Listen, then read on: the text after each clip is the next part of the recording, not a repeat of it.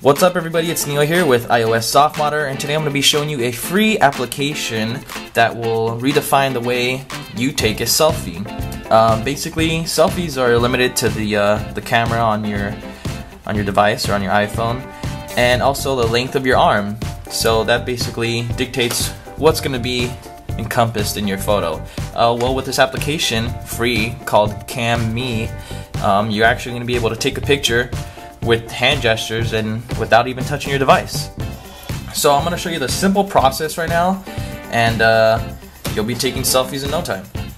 Alright, so the first thing you're going to want to do is prop up your phone somewhere, facing you obviously, for a selfie, and then just follow the simple hand gestures. I'm just going to step back and then I'll show you how easy it is. The first gesture is just open your hand up, like you're saying stop to somebody. Then the next one is just closing it like a fist, and from there it will start the 3-second countdown. So let's show you how it works.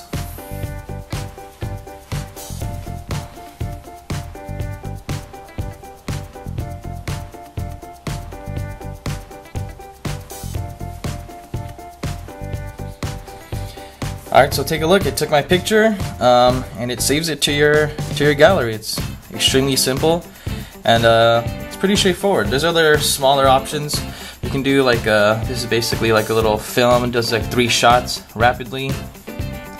You can also put some cutscenes if you want to put your face on a lion or a girl kissing. The other ones you would have to pay for, but I mean, the main feature you want is the ability to take these selfies, and it's also really convenient if you want to take a group photo and you just step back and then do the gesture, and it'll be able to take a better group photo. You don't need to set a time or anything. It just starts counting down from 3, and it's super simple. Check out the full article on iOS softModder. Like, comment, subscribe, and have fun with it. Thanks.